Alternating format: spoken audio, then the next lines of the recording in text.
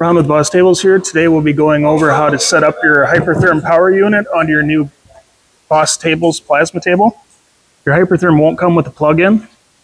The unique part of an 85 Hypertherm is it can run single phase and three phase. If you're running single phase, you'll just omit the red wire, or if you're running the three phase, you'll just tie that red wire in. First thing we want to do is open up our Stingray box. In that box will be your Stingray and the cord to connect to the back of the Hypertherm.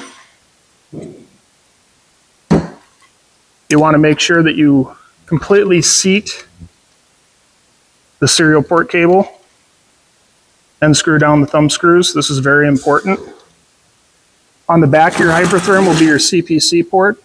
Generally, when they're brand new, they're going to have a rubber grommet over top of them or a plug. You just want to remove that. Just spin your wire until it seats in and then screw it tight.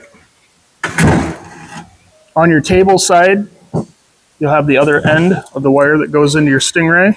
Once again, we'll want to have that completely seated into the serial port and the thumb screws tight.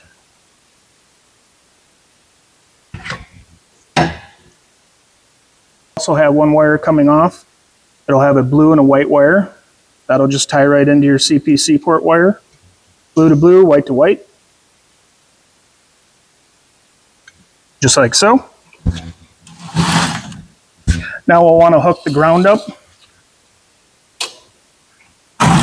on the front of the machine.